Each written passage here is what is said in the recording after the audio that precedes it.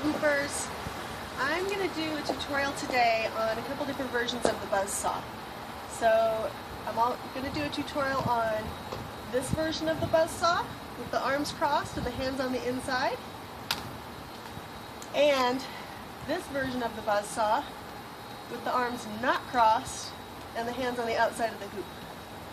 So I'm going to start with what I think is a little bit easier to learn. You're going to need hoops that, when held in the hand, they don't touch your chest or your nose. For me, that size is 18 inches, but I'm 5'3¼ so I'm on the short side. So first of all, you want to practice bringing your hoop up and doing this one turn on the way up and down.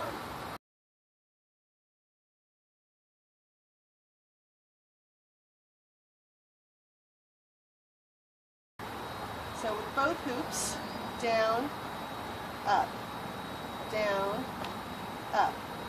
And that's, if I can show my hand a little closer, it's just one spin on your open. You just loosen your grip and do one spin. Okay? So once you can do that, going opposite directions, your hoops are going to spin opposite directions, not the same in this particular instance. So with one hoop up and one hoop down, bring your arms together, initiate that spin, and back up. So when you can start getting fluid with that, when you're at that spin point, just keep them spinning. That's going to require some pumping on your hands. And I'm doing this split time, so they're not both pumping at the same time. They're pumping opposite each other, if that makes sense. So that's the one here.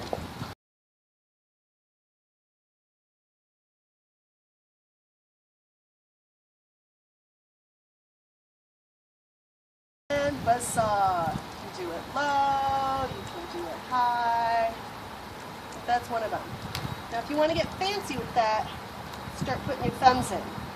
I'm still having a little trouble with it, but I find if I hold my hoops this direction first, so that my thumbs are inside, I can sometimes do it on my thumbs, just by tossing the hoops in opposite directions. So when you look at that from the front, it looks like this. So there's that one spin, and sustained, split time.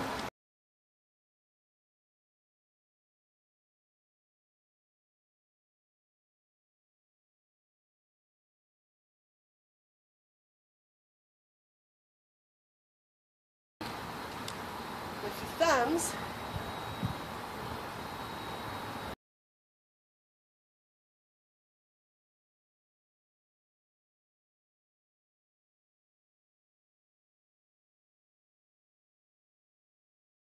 so when you've got your thumbs on the inside, you can also spin the hoops in the same direction to get a different pattern on that Buzzsaw, if that makes sense.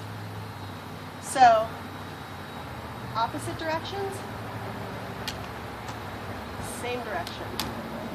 But you still need to move your hands in split time, which is like this, not like this. That'll give you that different flower. So, I hope that helps. Let me give you a little bit more on the cross arm spin now.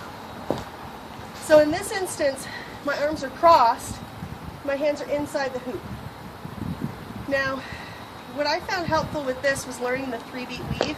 I've got a tutorial on that. I'm also going to be posting another piece that clarifies the arm movement a bit more. But if you already know the 3-beat weave, you'll probably not have much trouble getting into this Buzzsaw. So as you know, 3-beat weave, you get your thumb spin on either side. Well, if you start your thumb spin here, but instead of bringing the other arm over, you basically just open for thumb spin on both.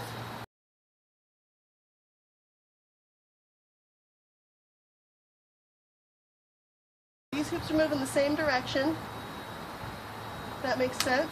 Let me show that to you from the front. So I'm doing a 3-beat weave, and when I open my thumb here, across my body, I'm going to bring the other hoop over and open it to my thumb as well.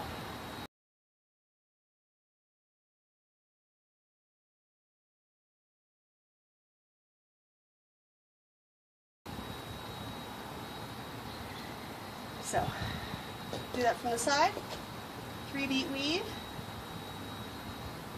open both thumbs, and spin.